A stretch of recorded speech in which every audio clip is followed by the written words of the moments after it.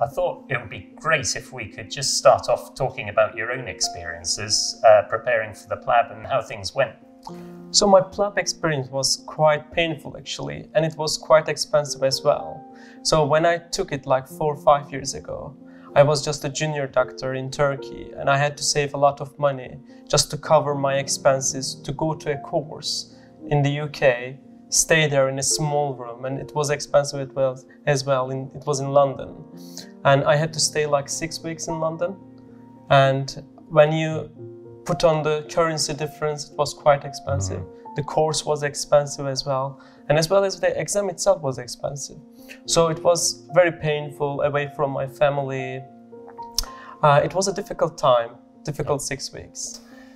What would you say the most challenging bit about the whole exam was? Would you say it was the academic side in terms of the knowledge you had to get, or the communication skills, or the amount of time you have to sink in away from your family? I suppose these are all challenges, but what was the toughest bit?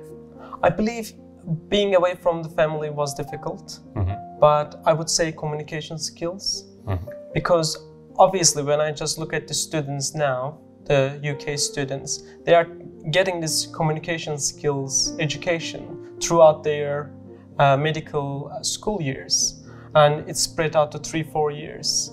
But in order to get through the PLAB exam, you need to know it in like a couple of weeks, and especially you are doing it in a different language, it's not your mother tongue, and you need to also play your interpersonal skills.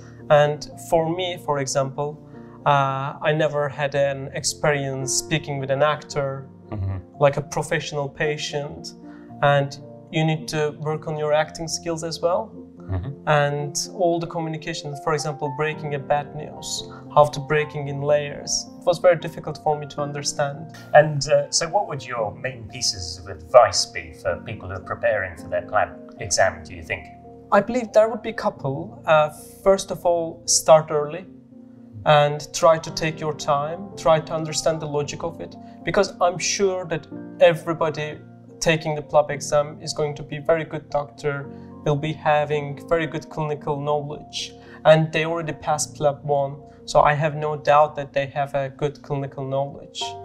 But about the communication skills, about the interpersonal skills, sometimes even the language might be challenging, and if they can give some time to themselves, maybe prepare at home, online, looking at the people who are professional, giving a consultation, they can just pick stuff and they can just imitate. Because this, I believe, how we learn. We just imitate the people who does the thing that we want to learn, and we try to do the same thing.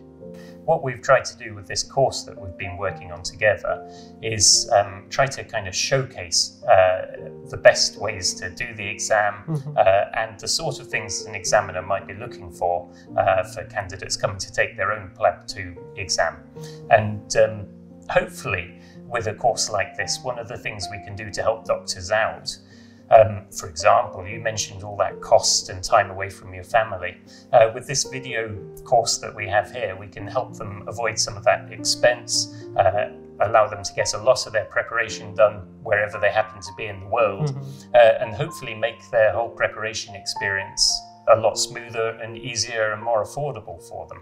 I totally agree, because a lot of time they will be doing a similar thing, and they can just imitate what you've been telling, your body language, and they can just try to do the same thing maybe when they are practice with their friends. For example, talking with a relative.